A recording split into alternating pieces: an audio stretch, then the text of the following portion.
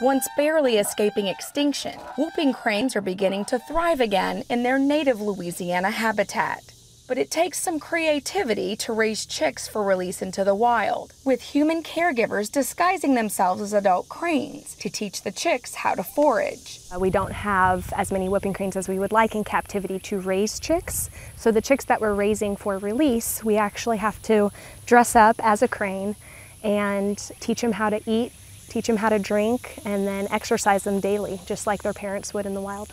The birds eat nuts, berries, insects, and fish, and can grow as tall as 5 feet. Lewis is raising chicks hatched from incubators in New Orleans. She uses a puppet head with a movable beak, specially crafted by an artist from Japan. Our previous puppets did not have a movable beak, so it was very hard to stab a grasshopper or anything and give it to the chick. So this allows us to interact with the chicks so much more. We can actually hand them a piece of food instead of try to roll them a piece of food. Once numbering more than 10,000 in North America, whooping crane populations dwindled to fewer than 2 dozen in the 1940s. There are now about 500 whoopers in the wild and 160 in captivity, though they're not yet considered safe. Whooping cranes are native to Louisiana. We used to have them here all over the place, and most people don't even know what they look like anymore, which is rather sad.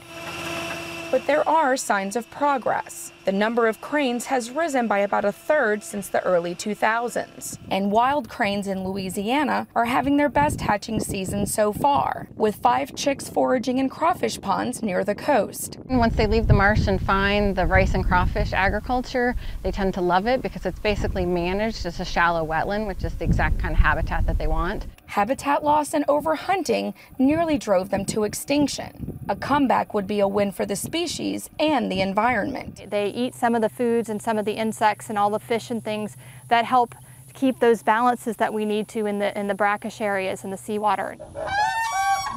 But it will take time. Chicks aren't counted as part of the flock until they can fly. And at best, yearling cranes have only about a 50% survival rate. Still, efforts are stronger than ever in Louisiana to keep the species alive. Caregivers doing all they can to give these rare birds every chance at survival in the wild. Stacey Plaisance, The Associated Press, New Orleans.